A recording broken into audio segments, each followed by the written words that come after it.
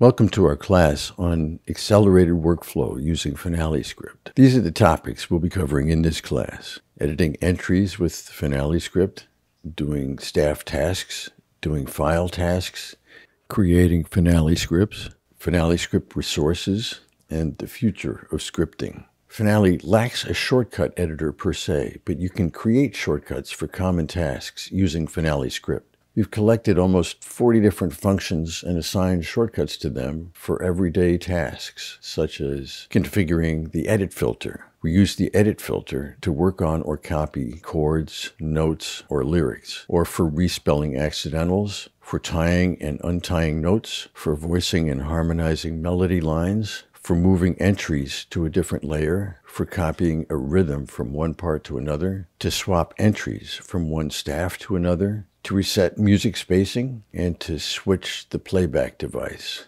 Finale script uses plain language commands, but with specific syntax. There's a complete Finale script command reference online, with a link below in the text. You might prefer to use scripts already tested and collated from an online resource, such as my article on the Scoring Notes blog. It features an extensive collection of working Finale scripts you can paste right into your Finale script editor. It was published before we developed many of the newer scripts for voicing lines we're using with Stream Deck. Another resource is the Facebook Finale Scripts and Macros group. It's a community of Finale enthusiasts who are also very helpful. Elgato's Stream Deck is an external button bank controller available as a mobile app or hardware device. It can be used to trigger your Finale script shortcuts, as well as do a lot of other things like open apps and files, play Keyboard Maestro macros, and open frequently visited websites. We set ours up to trigger our scripts as well as trigger script sequences we created. For example, we set up a combination of diatonic transpositions to create a four-way close voicing and assign the sequence to one button in Stream Deck. Here we have a simple jazz counterpoint.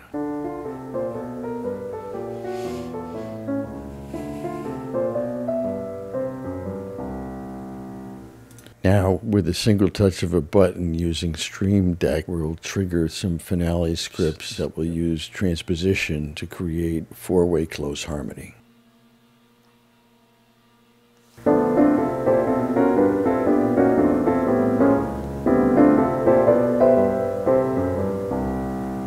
Thank you for watching.